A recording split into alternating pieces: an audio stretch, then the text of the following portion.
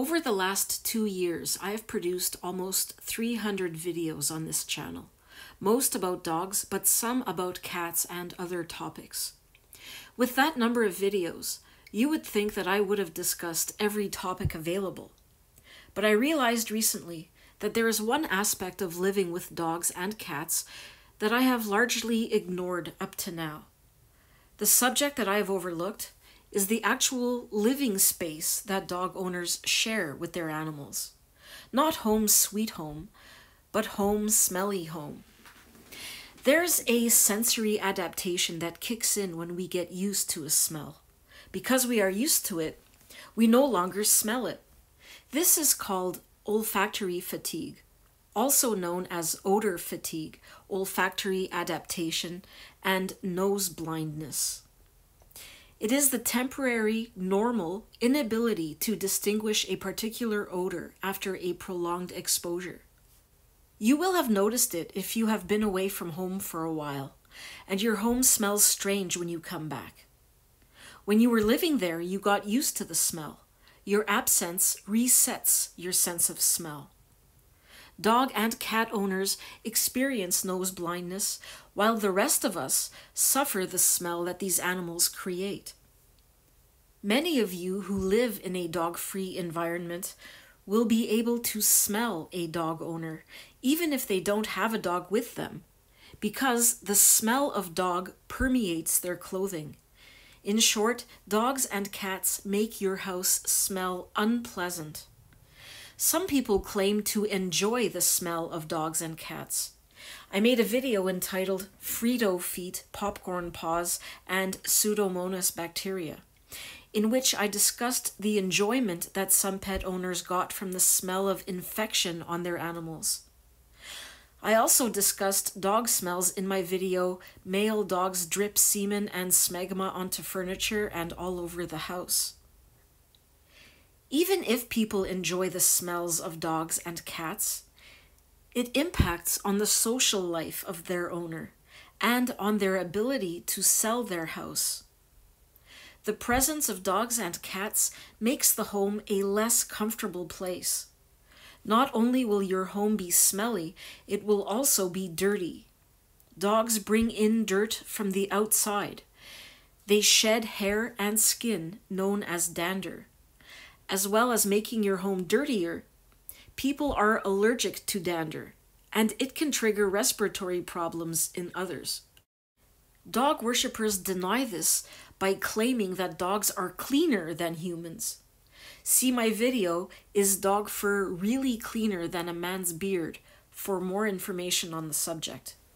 If dogs are so clean, we have to ask why all of the vacuum cleaner manufacturers aggressively market cleaners specifically designed to deal with pet hair and dirt.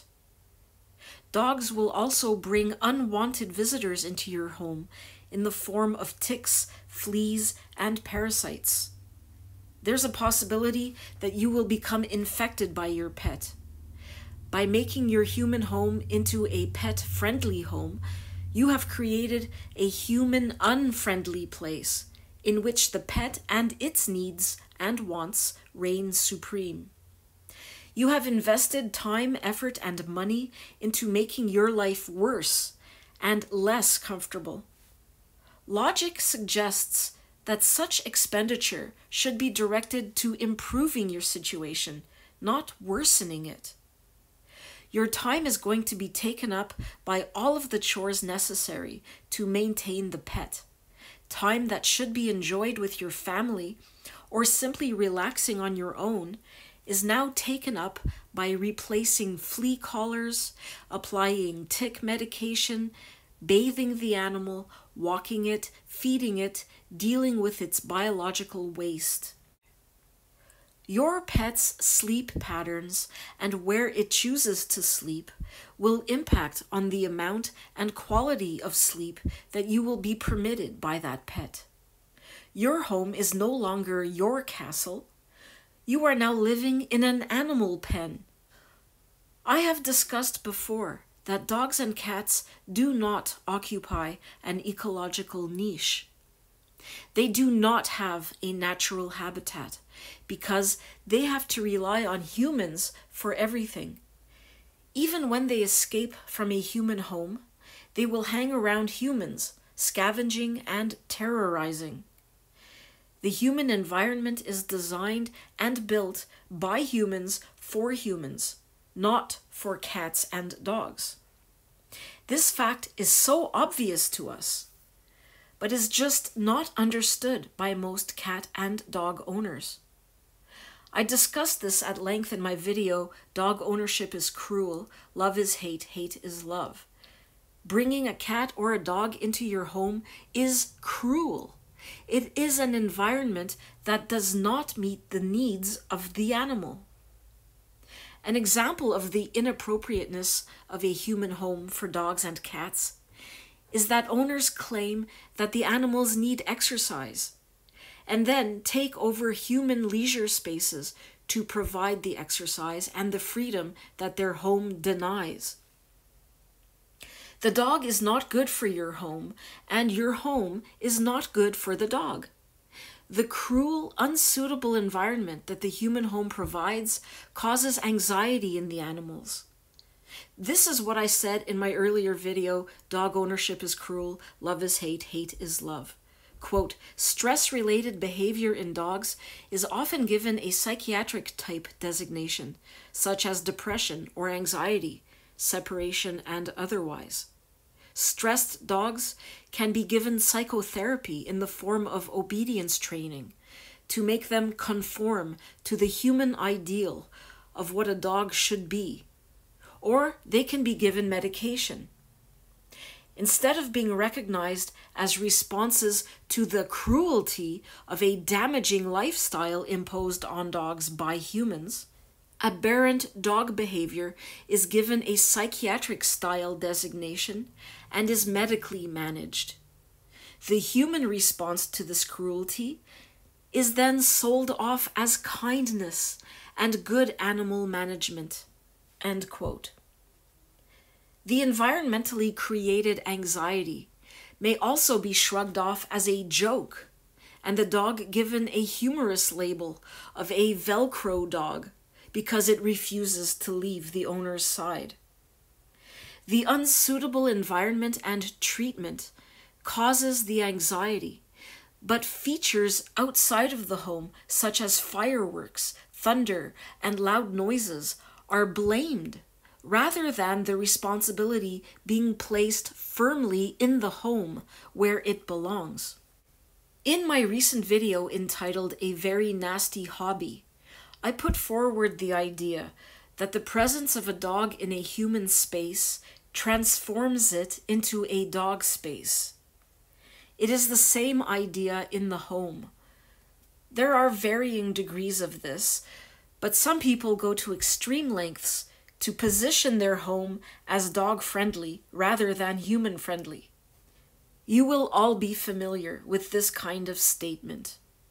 There are similar, supposedly funny, lists of dog rules which indicate that the home belongs to the dog, not the owner.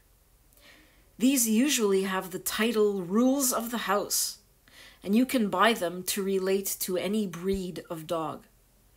This humorous approach indicates an easy familiarity with the nature of how the presence of a dog will change your home. Some dog owners behave very passively and allow their dogs to control the home environment.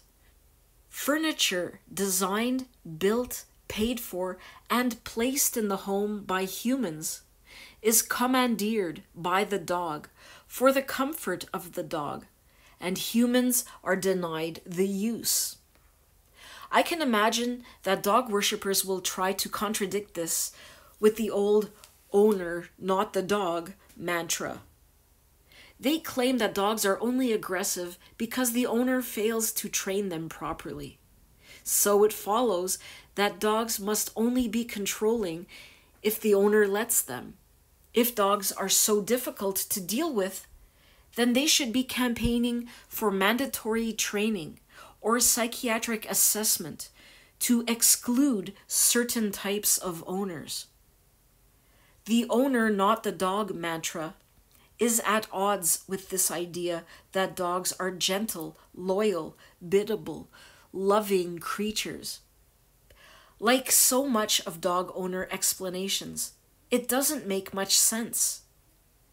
Another argument is the statistical one, that I am deliberately cherry-picking extreme cases because most dogs don't behave like that.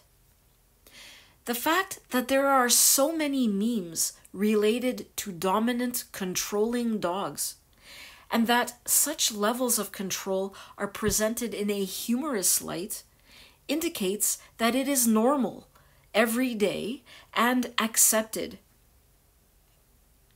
An article in a publication called The Dodo lists the signs that a dog has taken over the home.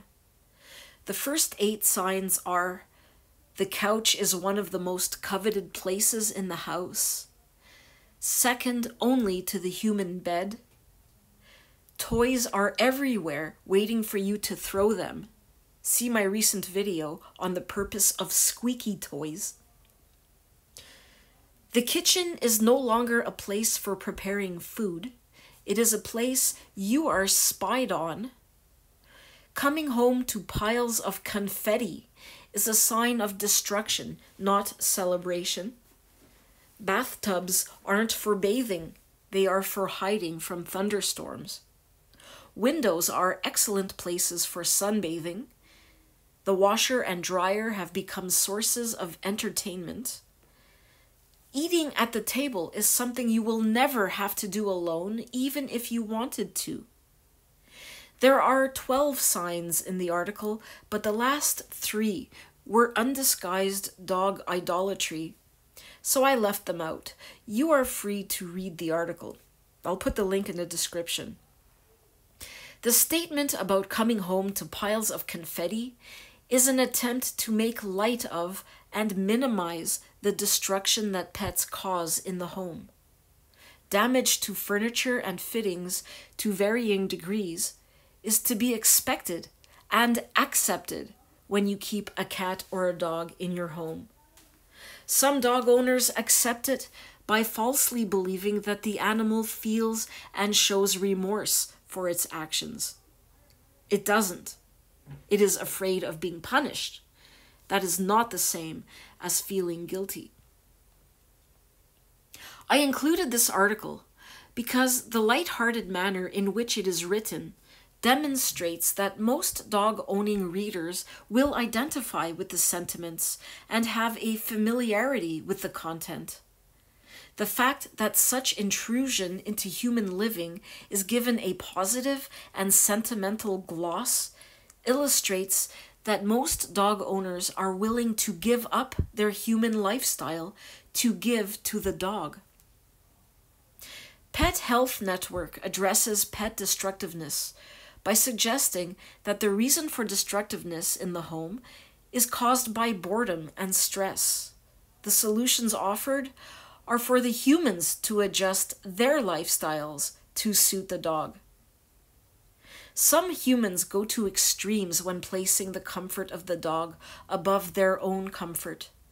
CNBC published an article in 2018 on their real estate section with the headline, "Millennials Put Pets First When Buying a Home." A December 2020 article in GenBiz reported a mortgage company survey, which concluded that 42% of millennials who have never purchased a home said that their pet would be a key factor in any future home buying decisions. Not only are people willing to accept the negative impact that a dog has in the home, they will treat such impact lightly, as if it's a joke or something to be accepted, like the weather. We are all familiar with the hero dog concept. There are countless tales of dogs that rescued their owners in a house fire and supposedly saved their lives. See my videos, Dogs Are Not Heroes and Cats Are Not Heroes. We are given the impression that if you don't have a dog in the home, then you could burn to death On the contrary, pets are more like arsonists than firefighters. They knock things over, bite into electrical cords, turn on gas stoves, and get too close to open flames. Nearly 1,000 fires are started each year in the USA by pets, according to the National Fire Protection Association. The home is dangerous enough without adding dogs and cats to the mix. According to the CDC, thousands of people are injured by their pets every year, mainly by tripping over them or being pushed or pulled by them. These accidents are in addition to the bites and scratches inflicted by pets. Dogs don't belong in houses, but people are not only willing to invite them in, they are then willing to hand their home over to the dog, diminishing the pleasure, comfort, and safety their dog-free home can provide. There is a horror film called Let the Right One In, which is based on the idea that a vampire has to be invited into your home before it can step over the threshold. Once you have invited the vampire in, the resulting horror is your responsibility. Don't let the dog in. You will regret it. The future is dog-free.